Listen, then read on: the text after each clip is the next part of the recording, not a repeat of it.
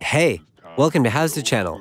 In today's tutorial, you'll learn how to reset Microsoft Office Excel 2021 to default settings. Go to Taskbar Search and type Registry Editor. Click on Run as Administrator. Go to HKEY-CURRENT-USER. Open Software folder. Look for Microsoft folder.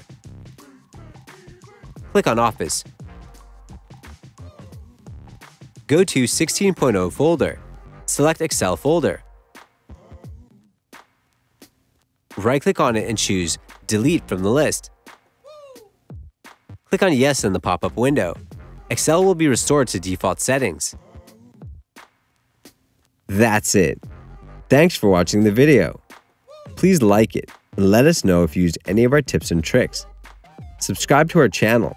We upload new tutorials every day. See ya!